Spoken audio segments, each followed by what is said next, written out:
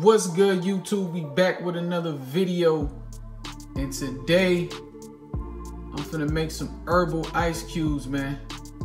As you can see, the one that comes with the refrigerator, is empty. I stopped using this a while ago. The reason I stopped using it because I got to thinking like, man, is this stuff really clean? You know what I'm saying? The ice that come out of here, you know, I'm like, I don't think I want to keep using that. I felt like it wasn't clean. I didn't really trust if it's a filter. I'm like, is the water clean? So it's like, I stopped using this a while ago, but I'm gonna show y'all what I do with my ice cubes. I usually make herbal ice cubes and, you know, mix it into my stuff. But I definitely don't recommend using the one from the freezer. But that's just my opinion.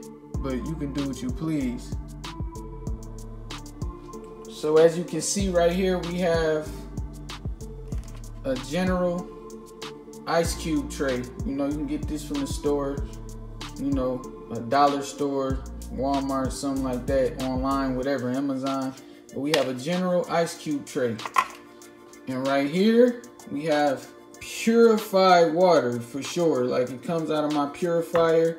It doesn't come out of the refrigerator. It doesn't come out of, you know, the freezer, none of that. Purified water with a filter. This is 100% pure water. So the first herb I added was echinacea. It's an immune boosting herb. I take this herb a lot, you know, keep my immune system right. So this is gonna be the first herb I add for the ice cube mix. The last thing I just added, it's called chlorella. It's a green sea plant, as you can see. It's green inside of here. If you don't know what chlorella is, do your research, man. It's a very powerful plant. Has a lot of vitamins, minerals, you know. It's just as powerful as sea moss, spirulina, stuff like that. This is the last herb I'm gonna add to this batch for the ice cubes. Man, we got it mixed up. And we finna go ahead and add it to the ice tray. So like I said, it's chlorella and echinacea inside purified water. Some homemade herbal ice cubes. So we done added the ingredients into the ice tray. And as you can see, man, they ready to get froze. There we have it, man.